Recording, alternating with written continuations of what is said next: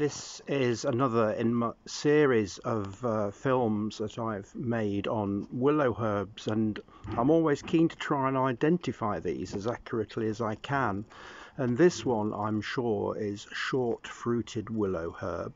The leaves, as you can see there, tend to clasp the stem as they go up the stem. They're not sticking out at all, they're clasping the stem. The flower is a usual small willow herb flower, but is evenly pink, and the shade of pink is slightly bluer, I think, than other willow herbs. Very small flower, maybe 8 millimeters across.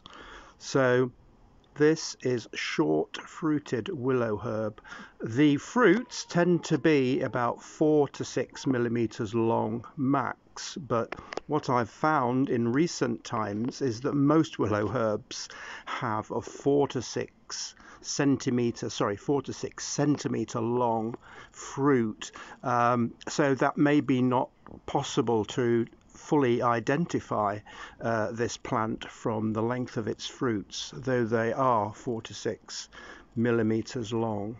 The flower is small, as I said, and it's fairly even in its color.